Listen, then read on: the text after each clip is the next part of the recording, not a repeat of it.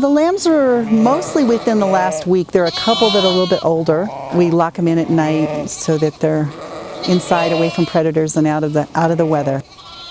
This is like the critical time where they bond, and that maternal link that joins them for the next year is formed.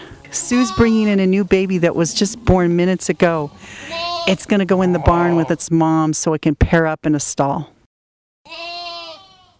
Hulsman Ranch is a family farm. It was started by my great-grandfather in 1862 when he brought the property from Peter Lassen's estate. It's been owned and run by women since 1914, so this year marks 151 years of family farming, of which we're really proud.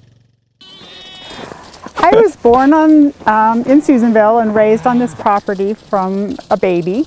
The timberland is also something that we really want to maintain as a viable forest to produce and be a wildlife source and a source of scenery for other people across the valley to enjoy looking back at the mountain and look at our trees, and hopefully it's a pretty sight to them also.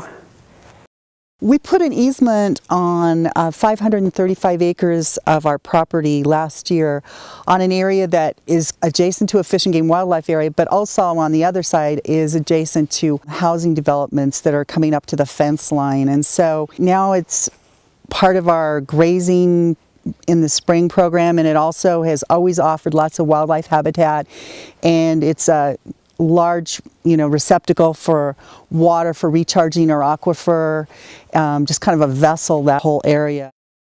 Prop 84 was like seed money for us to achieve a lot of goals and objectives for conserving these important resources in this region, to leverage other funds from private sources and federal funds in order to achieve this corridor that's now protected.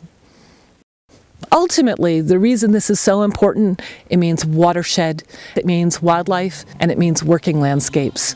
And if we can sustain those three things in this region, we will have a very successful, thriving community here. They're so cute.